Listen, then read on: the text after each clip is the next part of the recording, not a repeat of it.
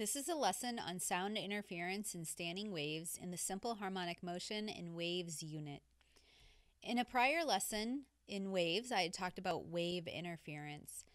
Waves have a wavelength, which we know is related to the speed, and any difference in amplitude or frequency determines how two waves interfere and add with each other. We add them very simply with superposition. And what we focused on was perfectly constructive or perfectly destructive interference.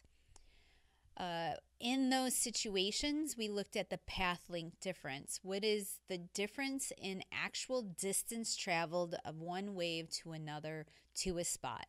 And that's true for sound waves. They will have a physical distance they traveled because they need a physical medium to move through. When we look at interference of standing waves, we're looking at a very specific situation when two sets of waves of equal amplitude and wavelength. So these two waves, both the same energy, both the same frequency and wavelength, they pass through each other in opposite directions. And you can see that down here, wave 1 and wave 2. Wave 1 is moving to the left, wave 2 is moving to the right. When they pass through each other, they're going to amplify each other in some situations, and they're going to cancel each other out in other situations. This should be very intuitive after what we know about interference of waves, is that some resultant is going to be some maximum value, and then at some point later it goes to 0 when they pass through each other, and it's a half a wavelength off. They will cancel each other out. When they're a full wavelength or lined up with one another, they will amplify each other, and then we will also have regions in between.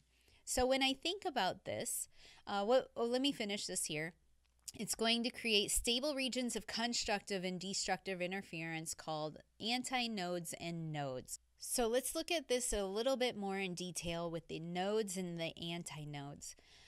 This girl over on the end of a string is waving it up and down. And of course, the string can only, or rope, whatever it is, can move up and down, right? Each one of these points along the string just move up and down and up and down. And they will reach a maximum value, have something in between, and then fall to 0 and a negative maximum value.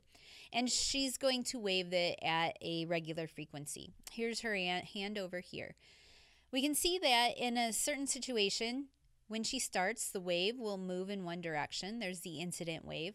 And what happens is when the wave hits the other end, wherever it's attached here, it will reflect back. And that may be something that you've experienced. It will reflect back at you. So we get another wave on the same string in the opposite direction. So we have two waves, same amplitude, same frequency, heading towards each other. So we're going to see this situation where each of the points on the wave are going to cancel up and down, except in those stable regions, the nodes and antinodes, where there will be constructive or destructive interference all of the time. So when there is destructive interference all of the time, we get a node. And that node will stay in the same spot. And you can see in this final version, when I take multiple pictures of that string vibrating up and down and up and up, up and down, this position will never move. We call that the node. Over here, we can see if the girl starts waving her hand and creating waves faster or much faster, we get this interference happening more frequently. This one has no nodes on it, this one has one node on it, and this one has two nodes on it outside of the ends, which can also be considered nodes. So that's how a standing wave works. Let's look a little bit more particularly at the wavelength of these waves and how they relate to the nodes and antinodes. So this is also what we call resonance. There's this amplification of waves. Standing waves are a case of resonance.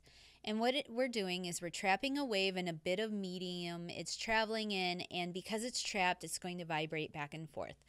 If the size of the enclosure is a multiple of the wavelength, the addition of the wave with itself causes an amplification of the amplitude.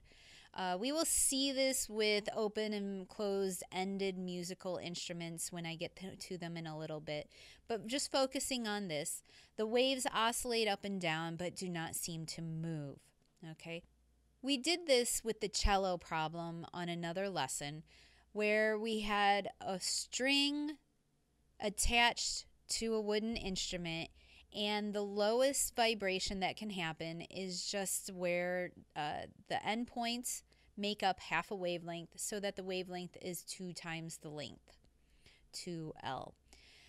When we increase frequency, we can see that we can get a standing wave of half that size in the same length. And so we see lambda 2 is a different value. Lambda 2 equals L in that situation. When we raise the frequency within that same distance, we're going to get another antinode and another node, and we see that the wavelength decreases again, and this frequency changes as well. So that the size of the wave that can be trapped in a single distance depends on multiples of that wavelength within that length. Dividing that length into equal parts and that relating to the wavelengths of those waves in there. So this is what we call harmonics. The first harmonic here, where there's just no nodes and it oscillates up and down, that's called the first harmonic, or the fundamental frequency. More often in books you will see it called the fundamental frequency, or F1 for n equals 1. You'll see that in a second. This is the lowest possible frequency for a standing wave on a medium, is the first harmonic fundamental frequency. On this picture, notice the ends are also called nodes, and I'm not too particular about that. Obviously, if it's a string, it has 2 nodes on the end, but more often in books, they will ask how many nodes outside of the ends are there. And so you can see that increases as the harmonics go up. The larger harmonics are overtones. When a musical instrument creates a sound, not only is there the fundamental frequency, but there's also these harmonics going on. And you can see that the composite wave, when I add all of those waves together, the composite wave will make a specific sound, and that's unique to each individual piano or clarinet or human being. And we can see that harmonics go all the way up. This is a piano, there's a C, there's another C, there's the G, there's another C, right? There's when I do multiples or different fractions of these, that's what makes the scale. Different harmonics interfering make different instruments, this composite wave. And when you get composite waves, for instance, when this peak lines up with this peak in maybe an orchestra, you get this much greater interference going on, and it fills the space more, the energy is larger, and that's the experience of a live orchestra. The first problem that I put together for us in this lesson is draw a standing wave. So no calculations necessarily, just can we picture it? It says draw a picture of a standing wave that is 3 wavelengths long. How many nodes, not including the endpoints, are there, and how many antinodes? So 3 wavelengths long, and this is how I think about it. I'm going to create a wave. Here's a wave, and there's 1 wavelength. And then this isn't going to be perfect. I get 2 wavelengths and then 3 wavelengths. Okay. And I'll attach it at the ends. Those are the 2 ends. And now I have 3 wavelengths. 1, 2, 3. Those 3. 1, 2, 3. 3 waves. If it's a standing wave, I know that it will have nodes at where the equilibrium position is. So I'm going to just draw the mirror image of this around the equilibrium position. And again, this isn't perfect, but you can see what's going on here, that the nodes are appearing out of here. All of these are the nodes. Remember, it's attached on the end, or whatever's going on at the end, if it's an open end on a tube, for instance. But the nodes in between, I see 1, 2, 3, 4, 5. So to answer nodes, there's 5 nodes. And when I look at the antinodes, those are the peaks. I see 1, 2, 3, 4, 5, 6 antinodes. And so that's, can you draw a picture? Can you visualize what's going on with the standing wave? Can you see a wavelength, how the wavelength relates to the length here? So I would say the wavelength equals 1/3 the length in this situation, right? We can get that feeling of how does the wave fit in that spot? An application of this that I will put in your mind for a seed for if and when you get to that is quantum mechanics and the allowable radii for an electron to be typically found at. At that level, a piece of particle moving as fast as it does has a wavelength, the de Broglie wavelength, and that de Broglie wavelength, the allowable ones, are standing waves, so that electron around an atom becomes a standing wave with itself. It's amazing to think about that this single electron is interfering with itself, but you're okay with that on a string, right? If this little girl was standing at the end and then it reflects back, it's the same wave interfering with itself. This happens in the atom with an electron in allowable orbits. So that's where that idea comes from. I'm really anchoring that idea here with standing waves and this idea of nodes and the allowable wavelength within the contained distance that we're looking at. So now that I've looked at standing waves, let's get a little bit more particular picture about the frequencies that arise because of that. And so we have, this is from Cutnell and Johnson. This is the guitar picture that I had a previous problem. And also this picture here to show how the different partials are created, right? That there's a single frequency, the fundamental frequency, you can see it going up and down, but there's also this third harmonic that's also being created as the wave is being created for the fundamental frequency. So that's where partials and harmonics come. How do we find this frequency 1 or frequency 2 or frequency 3? Because we know that the wavelength is related to the length, and we know the velocity is related to the frequency, we can say this, right? Velocity equals lambda times f. And I know lambda equals 2L in this situation, or lambda equals L in this situation, or lambda equals 2/3 L in this situation. You can see that it depends on the length. So when I plug that sort of generalization into this equation and solve for the frequency, that's how this equation comes about. It's not a magical equation that you necessarily have to remember. It should make sense. But it makes it easier to think about that each frequency, each harmonic, depends on some ratio of the velocity over 2L and times some integer n, some positive integer n. So we can see in this situation the frequency is going to be 1 times v over 2L. In this situation, the second frequency, the second harmonic, is going to be 2 times actually the first harmonic, right? The same ratio gets put down here, and we just call that F1. So what I want to note here is that this is for waves on strings. So that's why I have a picture of a guitar here, a banjo, a ukulele, a cello, anything, a violin, anything in there that has a string that's attached on the two ends.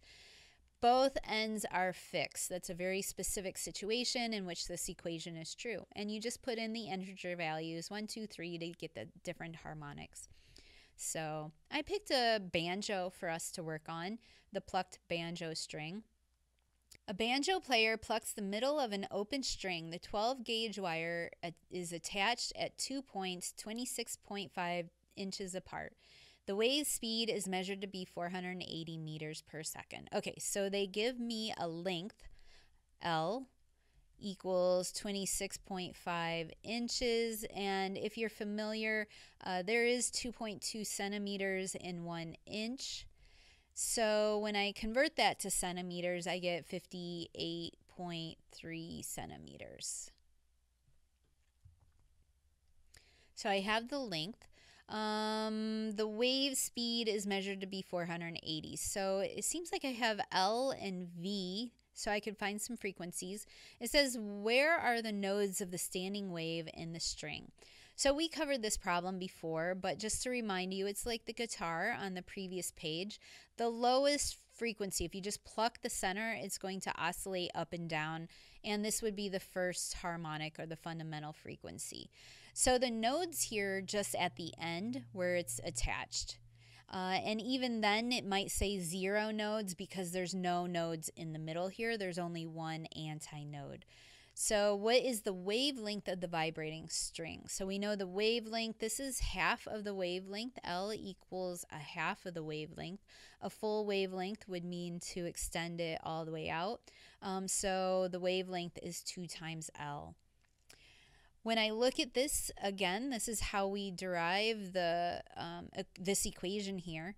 The fundamental frequency, if I solve this for frequency, I get is V of the wave divided by the lambda, which I know is V divided by 2L in this situation.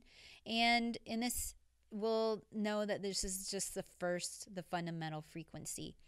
So when I take these numbers, 480 divided by 2, and then I'm going to convert this to meters. So 58 centimeters is 0.583 meters.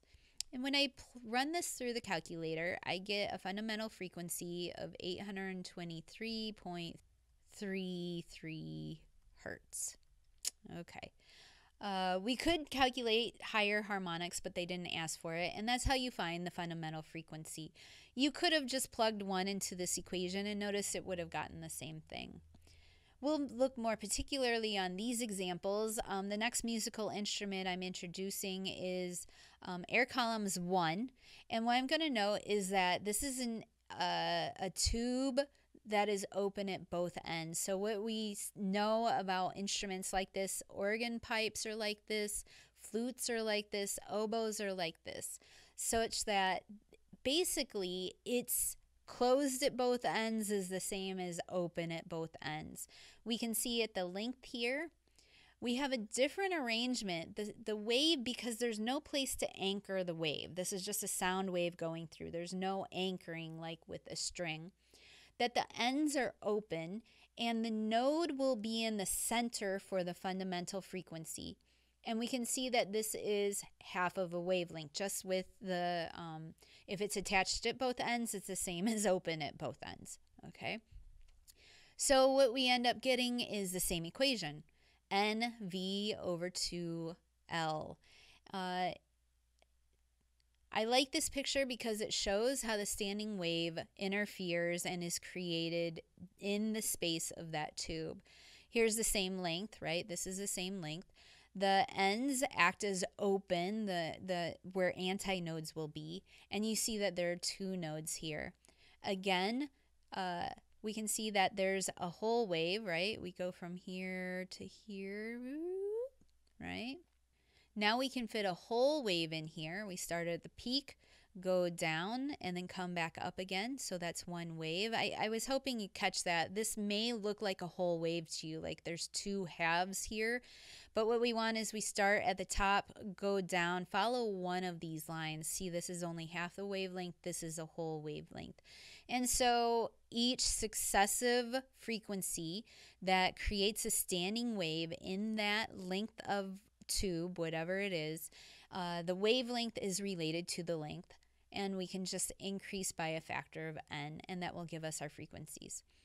So the example I picked for this is just an open tube. You may do this in a lab situation.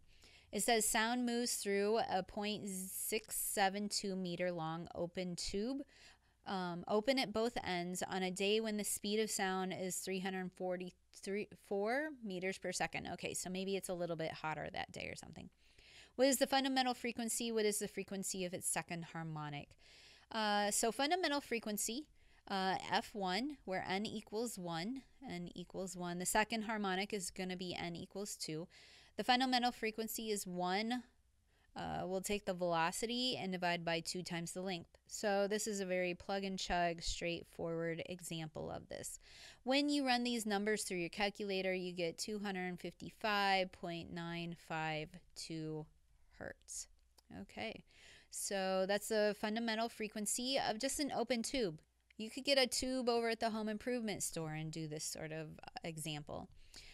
Part B asks, what is the second harmonic? Well, I'm going to note that the second harmonic is going to be 2 times the first harmonic, right? V times divided by 2L, Well, I'm not going to do that calculation over again. I just did it. So I'll just take 2 times 255.952, and that equals 511.905 hertz. So twice the first.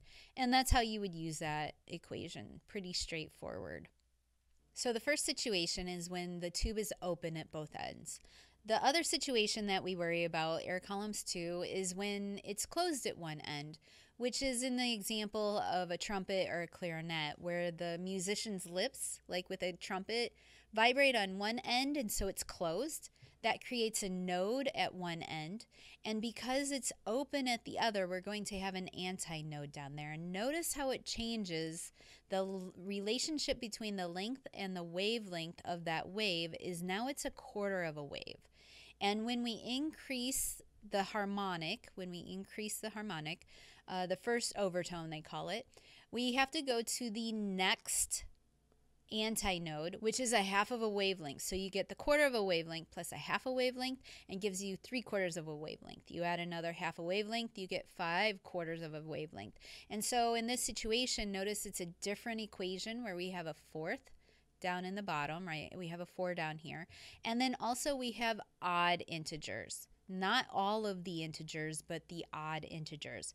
These two equations for the both ends open and one end open are very similar to one another, but they're not exact. So watch out for this in your problems when you're working the problems. I've chosen an easy example, a more difficult example in order to look at this situation. The first is a tuba. A wind instrument, such as a tuba, has a fundamental frequency of 32 hertz. It is closed at one end. What are its first 3 overtones? The overtones of a real tuba are more complex than this example because it is a tapered tube. So we're going to assume that it's just an equal radius tube throughout, but we know that's not true. It's closed at one end, right? It's a tuba, so the person's mouth is at one end, and it's open at the other. So we'll have an antinode here. Because we know it's closed at one end, we have to use this equation with the 4 in it and then the odd integers. We know that F1 is 32 hertz. And I'm going to note that that means you know that is V over 4L. Whatever that quantity is, we have 1 times V over 4L. And so any subsequent overtone is going to be the N value times F1.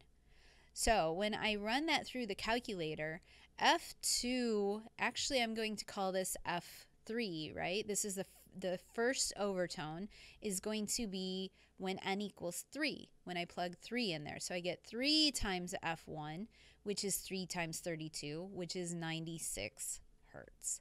That will be the first overtone. The second overtone happens at 5, so we're going to get 5 times the 32. That equals 160 hertz. Each one of these, notice, adds the difference of these, which is 64 hertz here, 64 hertz here. So F7 is going to be this plus 64 hertz, which or 7 times 32. Which is 224 hertz. Those are the first 3 overtones of the fundamental frequency for this tuba or whatever wind instrument it is. I'm also going to note here that there are going to be beat frequencies of each one of these with each other, which creates that rich volume, the richness of the sound that comes out of a tuba is not just the fundamental frequency or whatever frequency you have it tuned at, but also all of the other fundamentals that are capable beyond that. Very rich tone. The last problem I chose is a much more difficult one. I've seen this done in labs before, and that's why I'm including it so that you're familiar with how to do this calculation if you see it in lab. A 512 hertz tuning fork is struck and placed next to a tube with a movable piston. So what we're doing is, here's the tube, and we're going to assume it's a uniform tube all the way down, and it has some length some adjustable length, right? There's a piston in here, and I'll shade it in, and here's the piston. You can move the piston back and forth. So what we're going to do is we're going to move the piston, and the tuning fork is down here vibrating, and I'll put the vibrating signal here. So that's vibrating. And the sound goes into the tube, bounces and comes back, and creates a standing wave in there for particular lengths, right? Whatever this length is, L. So the piston is slid down the pipe, and resonance is reached when the piston is 515.5 centimeters from the open end. So I'll call this LA. I'm not going to call it 1 or whatever because I don't know which frequency is. I'll just say that the first length is length A, and at length A, I get 515 centimeters, and I get some sort of harmonic of the frequency of 512. I don't know what N value that is, but I know that there is a resonance happening, the standing wave. It gets really loud. When you do this in lab, it's very distinguished. You can tell exactly when this happens.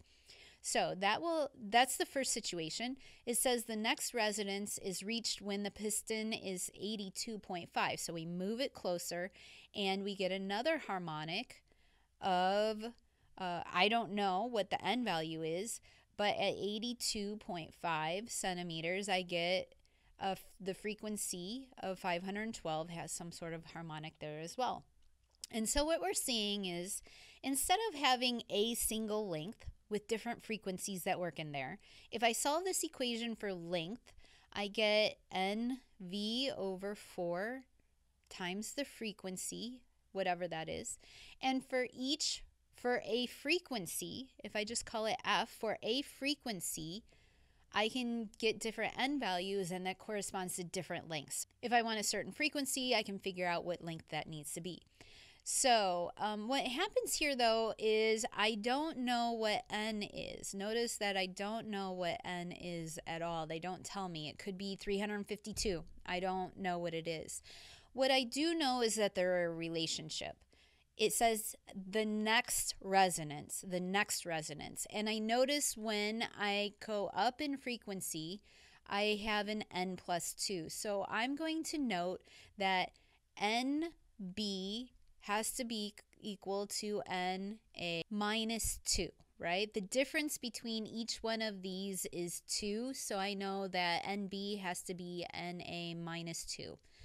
So when I plug this in, I can get an LA and LB. So that's what I'm going to do here. I know LA and LB, and I can plug those in, and I really don't care about the values. I think you could do this if you really wanted to by plugging in one equation, plugging in the other equation, and then doing some substitution. But I don't know the N values. So let me do this trick. This is a pretty clever trick, and why I'm showing you this problem is if I do LA minus LB, those are both values, and I can find the difference between them. That's what I really care about, is the difference between them. Well, that'll be NAV over 4F. And remember, V is the same. It's the same wave for both of these situations. They're going to have the same velocity and the same frequency. So NAV over 4F minus NB, which I know is NA minus 2, times the velocity over 4 times the frequency. Right? This is the length of B, and where I saw NB in there, I plugged in NA minus 2. Do some algebra here. You can see that I have a positive NA and a negative NA over times V over 4F. So those cancel. So LA minus LB has to equal a positive 2V over 4F or V over 2F. It's that simple in that situation. But we had to do this property here. Remember, that's true. If they're successive, they differ by 2. And also, I subtracted them. So that lets me do a little bit slicker algebra. So if I want to solve for the velocity, it says what's the speed of sound in the tube. I'm going to say the velocity equals 2 times the frequency times this LA minus LB. And I can plug in numbers for that. 2 times 512, and then we have 115.5 minus 82.5. When I subtract that, that's 33, and actually I want to make that into meters. This is 512 hertz, so I'm going to do meters. 1.155 minus 0.825. That's 33 centimeters or 0.33 meters, and when I run this through the calculator, I get the velocity is 337.92 meters per second. And why am I okay with that value? If I did something wrong here and I calculated a different number, I actually know about what value I expect the speed of sound to be. In air is, I know on 20 Celsius day, that is 343 meters per second. And here I got 338 meters per second. So I know I'm right in the right ballpark, the right range in there for calculating this number. The next part asks, how far from the open end will the piston cause the next mode of resonance? When I talked about the properties of this wave, I said that the next increase would be a half of a wavelength. I can go back to that slide. Here's a fourth lambda. We get another half of a wavelength, half of a wavelength, another half of a wavelength. So when I look at this, I know that I'm going to get another LA plus LB. The next one will be the same distance over. That will be the same. So LA minus LB will equal a half of the wavelength. And so the next distance will be LB minus a half the wavelength. Remember, we're reducing the distance, so it'll be 82.5 minus 33, which is 49.5 centimeters. That's when we expect the next resonance to happen for this frequency wave with this wavelength in there.